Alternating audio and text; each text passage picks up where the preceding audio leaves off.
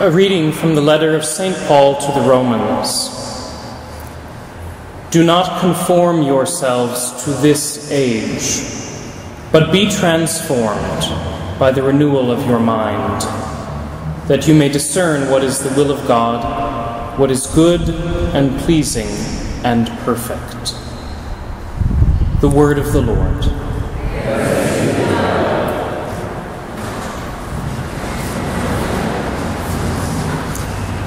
St. Paul warns the Romans of his day against conforming themselves to their age.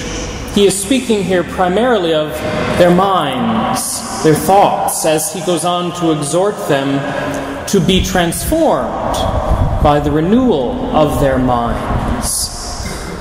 How easy it is to conform our thoughts to the thoughts and ideas and fads of the time and place in which we find ourselves. This happens in overt ways, when we are rationally convinced that X, Y, or Z must be right because the overwhelming majority believe it to be so, and the majority couldn't possibly be completely wrong and off the mark, could it? But it also happens in very subtle and covert ways, in ways that we are not even fully aware of, as our minds are worn down and gradually infected by the barrage of diseased ideas and suggestions that assail us constantly through social media, through the press, through all of the cultural platforms that disseminate the values and ideas of this age. It is a problem ever ancient and ever new. And so St. Paul's exhortation is something that we should take very seriously. Do not conform yourselves to this age. When it comes to ideas about God, which are the most important ideas of all, the predominant ideas of this age can, at least in some way, be summarized well by this notion of moralistic therapeutic deism. As we saw last night, Christian Smith sees this new matrix of religious beliefs to be the dominant de facto religious viewpoint of American young people and of the parents and adults from whom these ideas are absorbed. Smith summarizes the overarching religious ideas of the people he studied and interviewed with this term, moralistic therapeutic deism. Let's take a look at what each of these ideas is really about, and then consider how each of these ideas of the age in which we live gets God wrong in serious ways.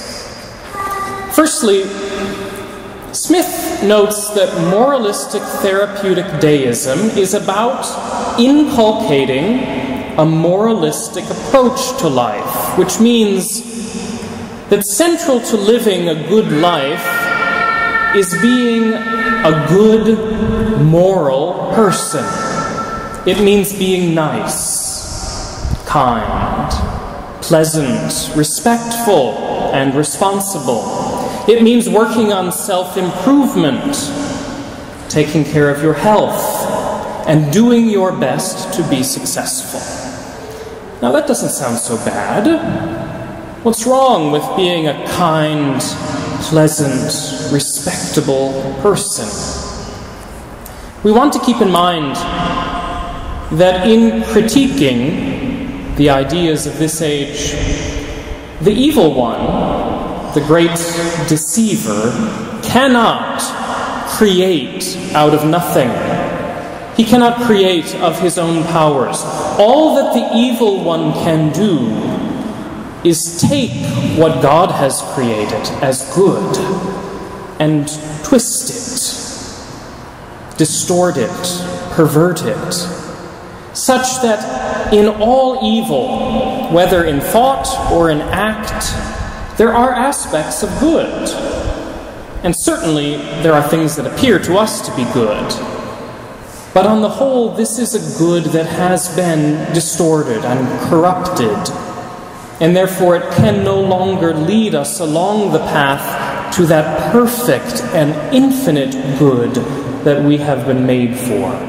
So it's true that being nice and kind and pleasant is all well and good.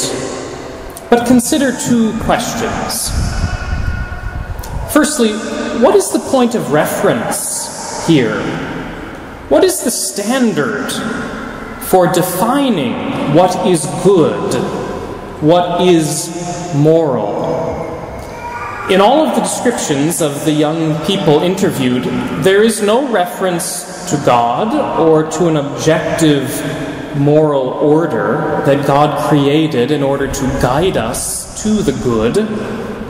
Instead, everything is understood in reference to the self, to whatever I think makes for a good person or a happy, successful person.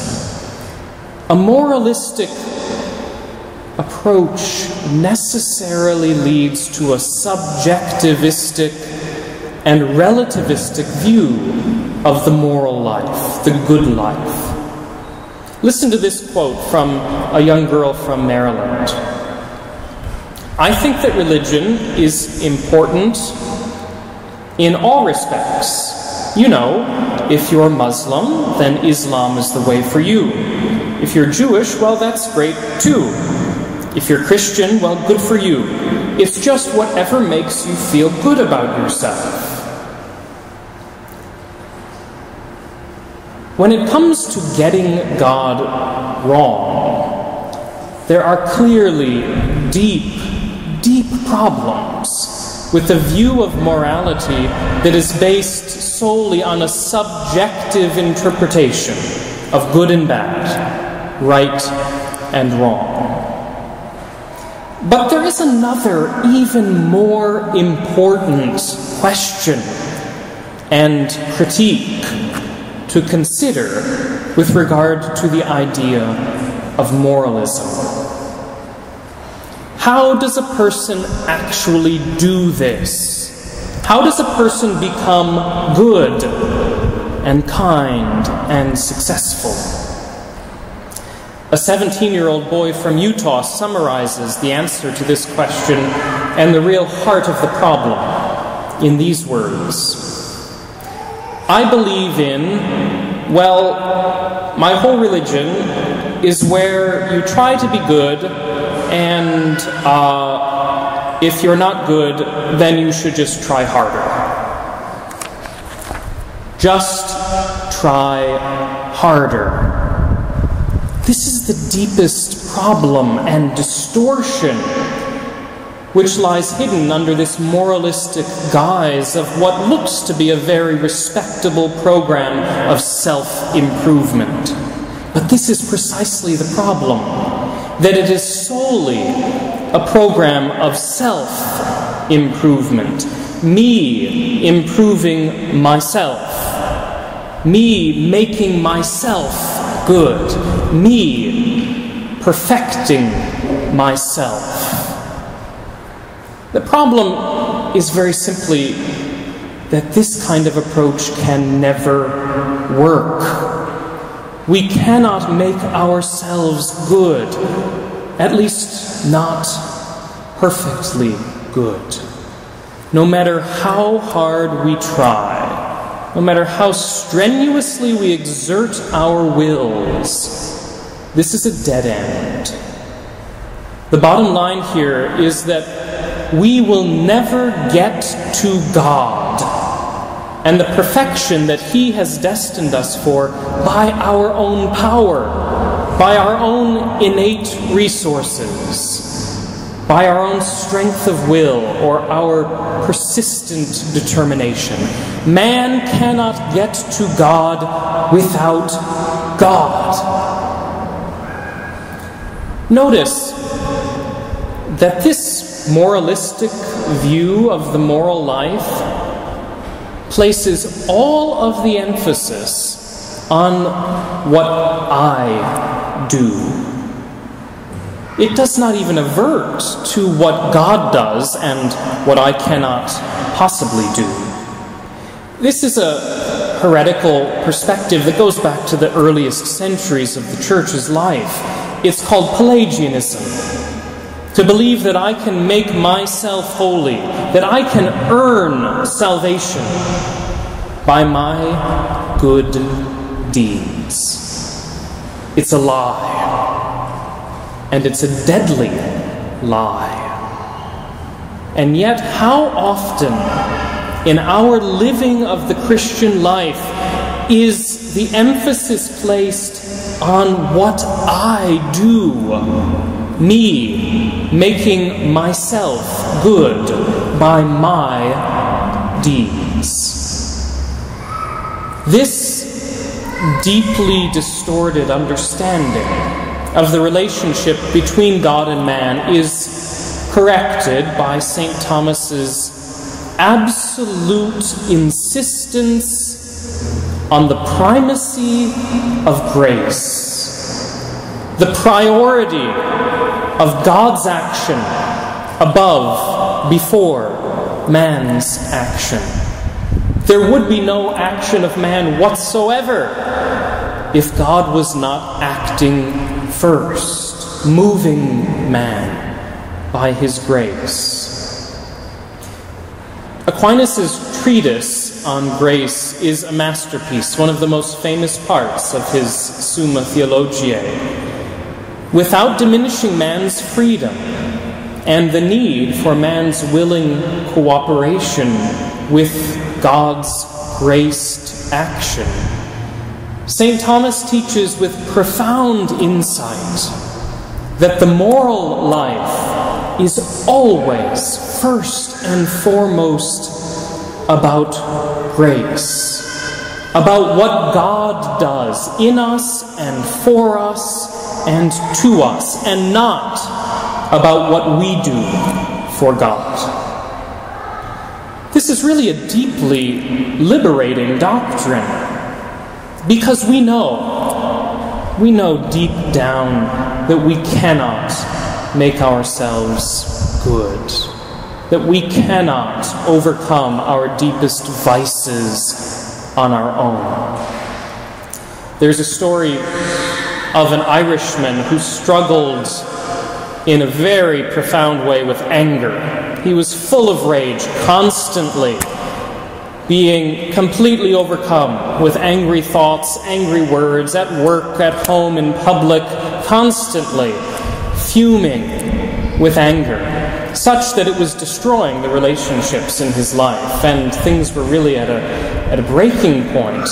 So this man decided that he was no longer going to be angry no matter what. He was going to control his will and never, ever have an outburst of anger again. So much so that he went out and got a tombstone and erected this in his backyard and inscribed on the tombstone, "Here lies dead an angry man."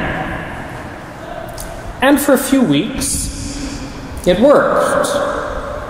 He, with all his strength of will, held himself together, never had an outburst of anger.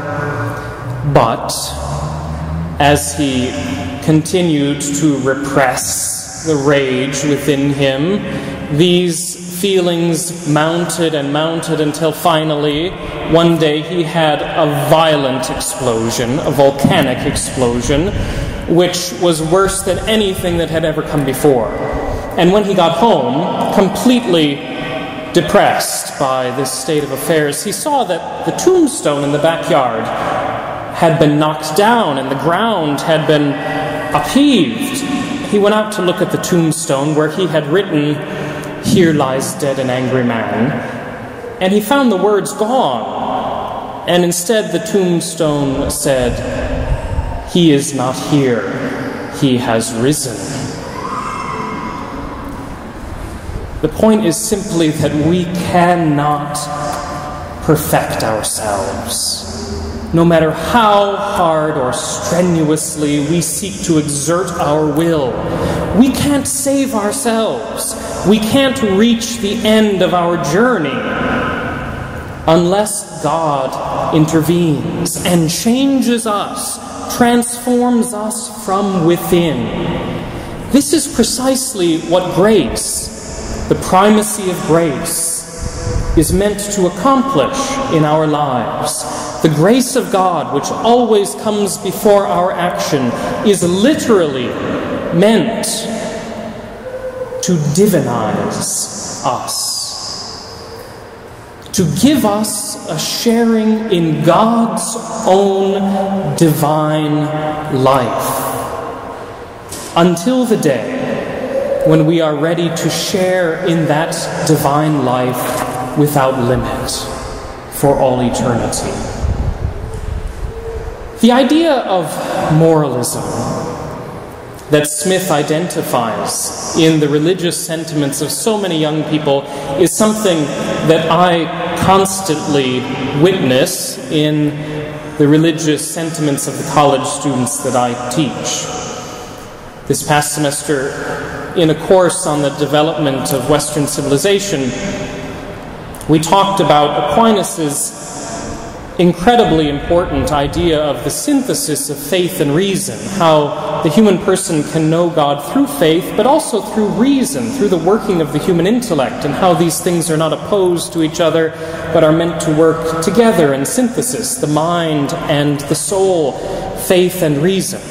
Well, the students had to write an essay on Aquinas' understanding of faith and reason, and one poor girl never understood even what the word reason meant. It became very clear that she had done none of the reading or paid attention in the classes, such that the thesis of the essay that she submitted about Aquinas' teaching on faith and reason was, in order to be saved, you have to have faith in God, and you have to give God a good reason to save you. Now, what this reveals is that Pelagianism and moralism are the default religious position of so many people in our culture. Ideas like this are even thought to be very pious, religious thoughts, while in fact they are deeply distorted ideas that have a whole lot more to do with the American dream of being able to earn your way and build a rich, lavish life for yourself if you just work hard enough. Or the ideals of the Enlightenment, the enlightened man, which promises that you can do anything whatsoever, anything that you set your mind to, you can do. Self-actualization without limit. Our minds can be all too easily conformed to these ideas of our age, these false and empty promises. If we are going to be transformed by the renewal of our minds, it must begin here, by recognizing that God is the primary actor in the Christian life.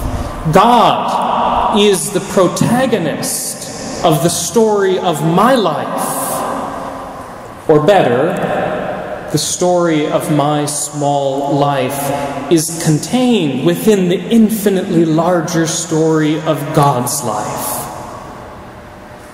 Moralism is all about being caught up in the ego drama of my minuscule existence. But true religion is all about being caught up in the theodrama, in the drama of God's life, the love story of God's divine life, from whence we came and to which we are destined to return by God's action, by His grace, because He is always the first mover, the first cause, the primary actor in the Christian life.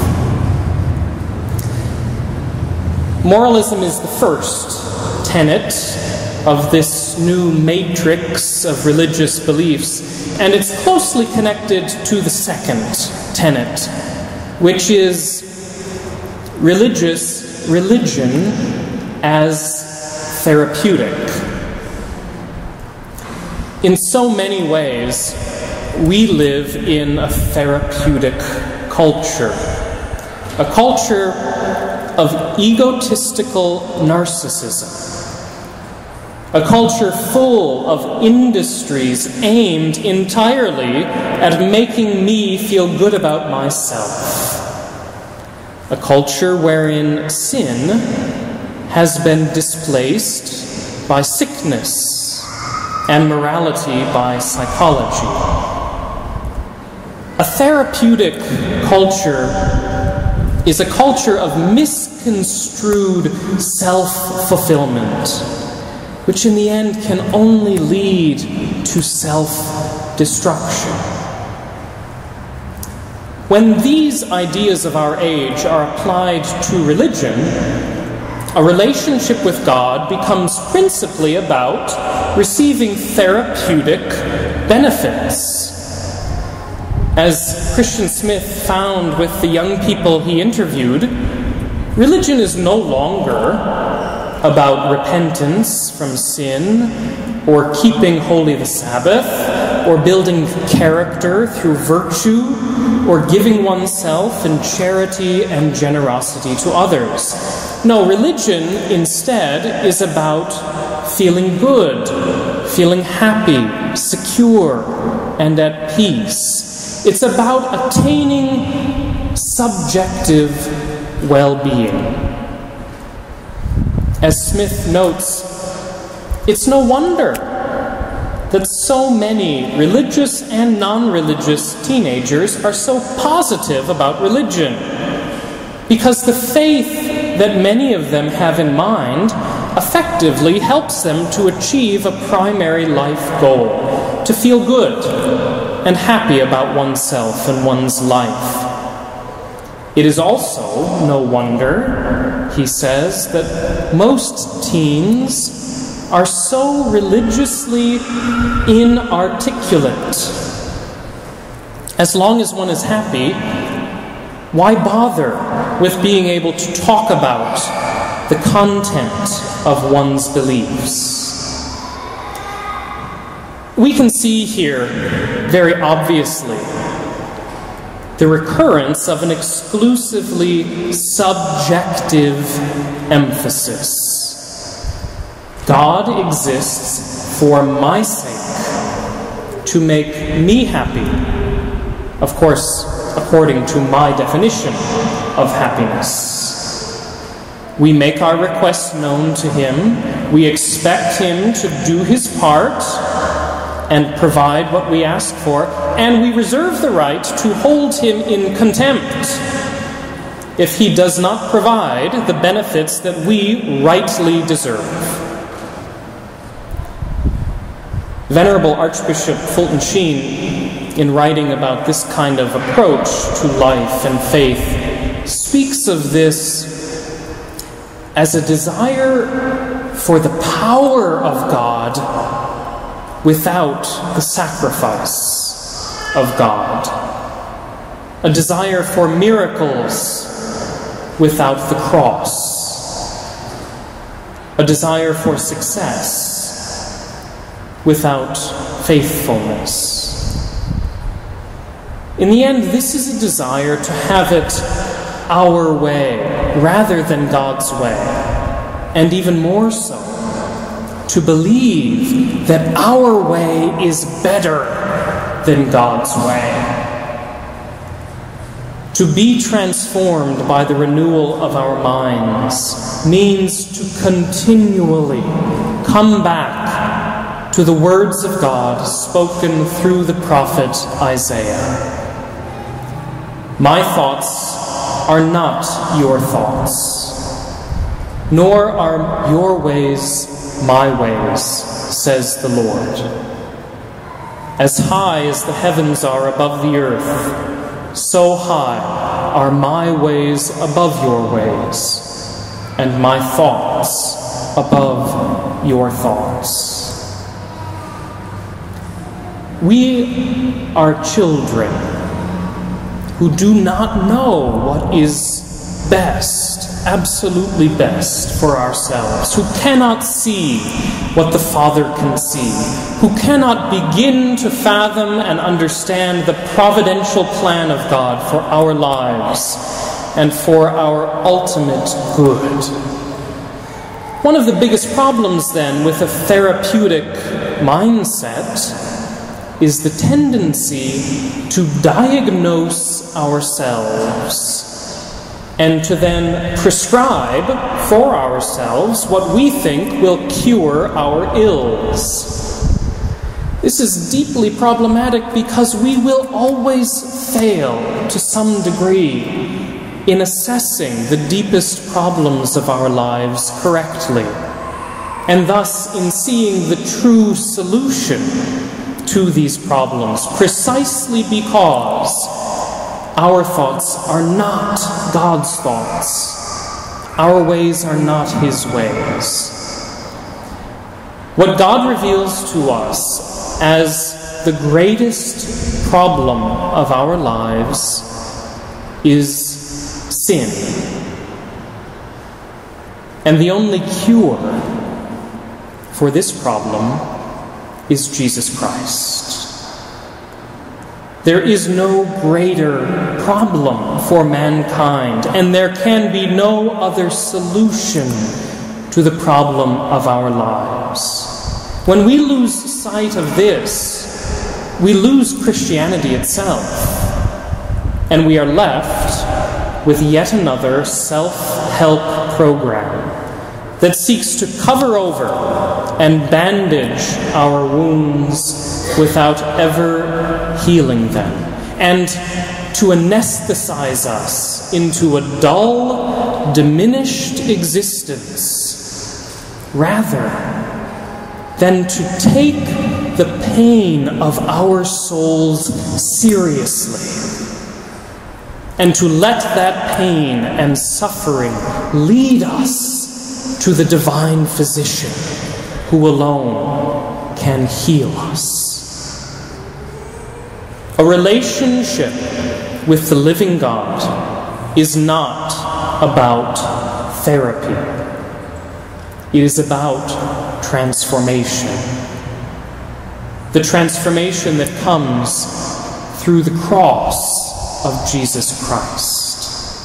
It is about God's solution to man's greatest problem, rather than man's misconstrued project of self-fulfillment, which will never lead to beatitude, to perfect, unending happiness, because our thoughts are not God's thoughts.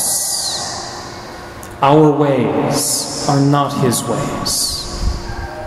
God's way to truth and life is Jesus Christ. Those who die with Him will rise with Him, will rise to a life transformed and perfected by the saving grace of God. This brings us then to the last pillar of this dominant de facto religious ideology of moralistic therapeutic deism.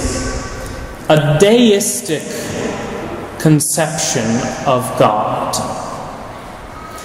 Deism, is originally an 18th century school of thought which proposes belief in a God who exists, who created the world, and who defines the general moral order, but who is in no way personally involved in the affairs of creation, and specifically of human life. The image often associated with this conception is God as a clockmaker. God fashions the clock, he puts everything precisely in place, and he gets it all going, but then the clock runs on its own, with no need for further intervention from its maker. The young people that Smith interviewed often spoke of God as watching over everything from above. As one of them said, God just monitors everything. He sits back and watches like he's watching a play. Often, the underlying motivation behind a conception of God as one who is not personally involved in human affairs is that God therefore cannot be involved in those parts of my life that I don't want him to have anything to do with. I can keep him at a safe distance in order to protect my own interests. This classical idea of deism is modified, however, by modern adherents of moralistic therapeutic deism, because while modern people do not want God involved in some very particular areas of their lives, there are other ways in which they do want God to be involved, namely, to provide the therapeutic benefits that they expect of him. And so deism in this matrix of religious ideas is qualified by the therapeutic aspect, such that God only gets involved in my life when I call upon him, when I need him, when I want him. Otherwise, he minds his own business and he stays out of my business. Christian Smith summarizes all of these ideas about the God of moralistic therapeutic deism in this way. God is something like the combination of a divine butler and a cosmic therapist.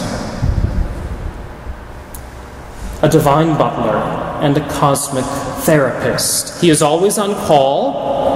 He takes care of any problems that arise. He gives professional help to those who need it so that they might feel better about themselves, and he doesn't become too personally involved in the process.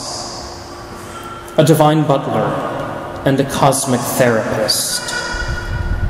Is this the God of Christian revelation? It's true that God is creator and designer and lawgiver. But it is also true that God has revealed himself to be a Trinitarian communion who seeks to draw us into his own divine life in the most personal and intimate way possible. It's true that God speaks to his people through the Scriptures to teach them how to live in right relationship with himself.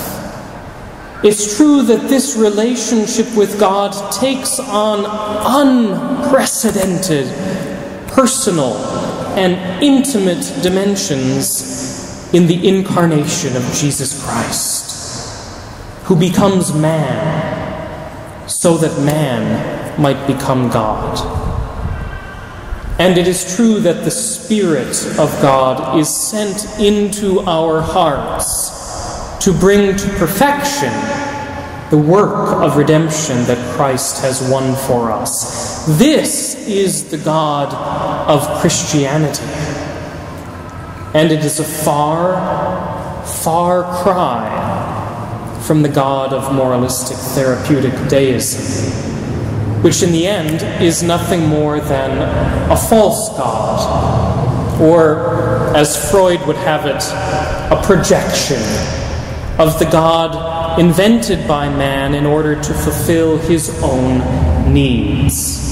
And we could add, his own deeply misunderstood and misconstrued needs. We can see a logical connection here between the therapeutic element of this belief system and this deistic conception of God, which follows from it. Because the therapeutic element denies, or at least fails to understand, what man's real problem is, namely sin. The deistic conception of God fails to understand God's solution to our problem, the incarnation of Jesus Christ, the paschal mystery of his suffering and death and resurrection, God becoming man in order to save man from himself. It is only when we understand the full scope of our problem as sinful, fallen persons who in justice are absolutely deprived of the glory of God. It is only then that we begin to see the need for a solution that goes far, far beyond what we can construe for ourselves.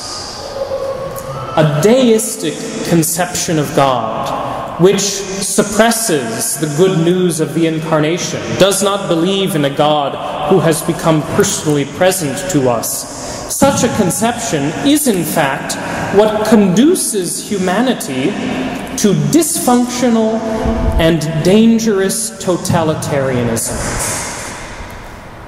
The source of the greatest suffering throughout human history is the attempt to deal with original sin on our own, through our political, economic, military, and cultural efforts.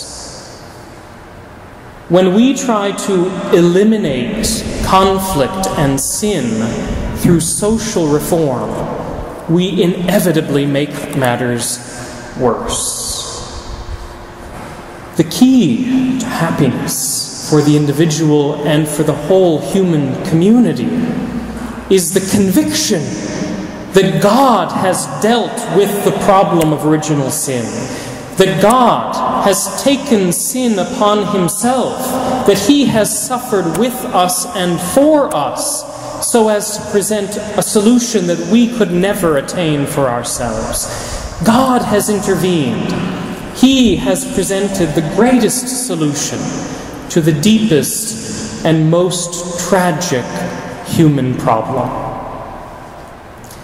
But sinful, foolish man is all too easily beguiled into believing that it is better to keep God at a safe distance because he doesn't have our best interests entirely in mind. After all, we know what is truly best for ourselves, or at least what is best in this moment, and we don't want anything to interfere with that. After years and years and years of keeping God at bay, St. Augustine finally came to see the full truth and beauty as he cries out in these words in his Confessions, "Late have I loved you, O beauty so ancient, O beauty so new, late have I loved you." Behold, you were within me, and I was outside. It was there that I sought you. Deformed as I was, I ran after those beauteous things that you have made. You were with me, but I was not with you. For those things kept me far from you, which, unless they existed in you, would have no being. You have called, you have cried and pierced my deafness. You have poured forth your light. You have shone forth and dispelled my blindness. You have sent forth your fragrance, and I have inhaled and panted after you. I have tasted you, and I hunger and thirst for you. You have touched me, and I am inflamed with the desire for your peace. Augustine realized the truth that God is nearer to us than we are to ourselves. He is within. It is we, at times, who are without, wandering, looking for God in all the wrong places. And yet we seek to banish the God who is within to the highest heavens as an exile from his creation, as one who can have nothing to do with human life, or at least certain parts of my life. But Augustine realizes even more importantly that the God who is ever present to us, within us even when we are without, is also the God who loves us and who alone is able to satiate the infinite desires of the human heart. God is not our enemy or our jailkeeper, nor is he our butler or our therapist. He is our happiness and our peace. He is the answer to the problem of every human life. The Christian is the one who knows the truth of who God is, and who sees the radical surrender that the Christian life demands as the free and willing surrender of the beloved into the hands of her lover. Tragically, the deistic impulse to protect ourselves from God and to keep him at bay is only a recipe for self-alienation and for endless inner conflict and misery. Because, as St. Augustine teaches us, the one who made us for himself. And therefore, our hearts will always be restless until they rest in him. Do not conform yourselves to this age, but be transformed by the renewal of your mind, that you may know what is the will of God, what is good and perfect and pleasing. The will of God is for man to share in God's own divine life. Man, instead, foolishly tries to hold on to his own fallen human life at all costs because of his false, confused, distorted ideas, because man cannot begin to fathom what God has in store for those who love him. We see this problem writ large with all of the ideas that make up the revisionist faith of moralistic therapeutic deism.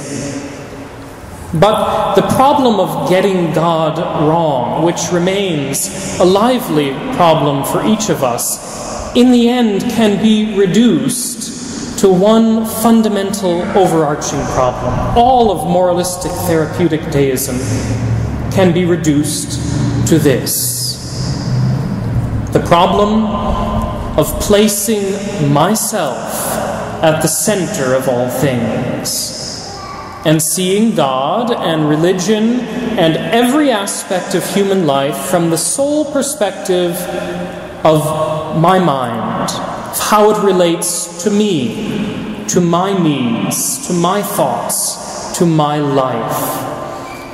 Moralistic therapeutic deism is ultimately about the worship of a false God, and that false God is none other than myself. As with all sin and distortion, all of this can be reduced to the capital sin of pride, the first sin, the greatest sin, the root of all sin. The sin of placing myself at the center, of making myself the arbiter of reality, even of God's own life, in order to serve my own misconstrued ideas of self-fulfillment. In the Old Testament, idolatry is portrayed as the most grave of all sins. You shall have no other gods before me, we hear in the first commandment of the law. The temptation of idolatry remains a lively one for each of us in large ways, but especially in very subtle, nuanced ways. Like the people of Israel of old, we too can be stalled in the desert, or even lose our way completely, because our minds have been infested with false and distorted ideas, and thus our hearts have been given over to the worship of a false God.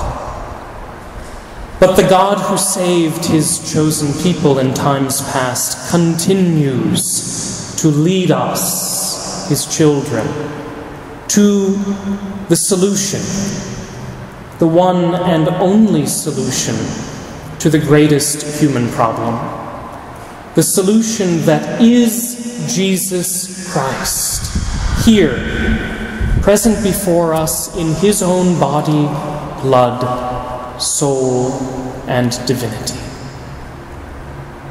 We have seen that getting God wrong inevitably leads to false, idolatrous worship.